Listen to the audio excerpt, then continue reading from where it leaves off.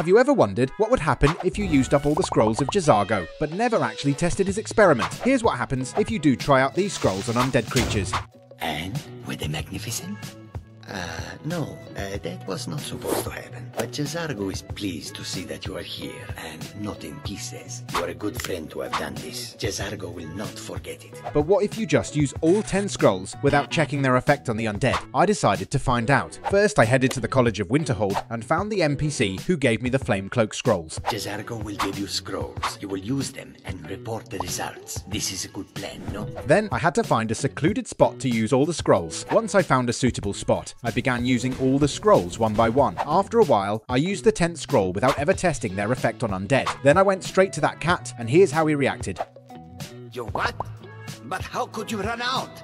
Jazargo gave you more than enough. Just forget Jazargo ever asked for your help.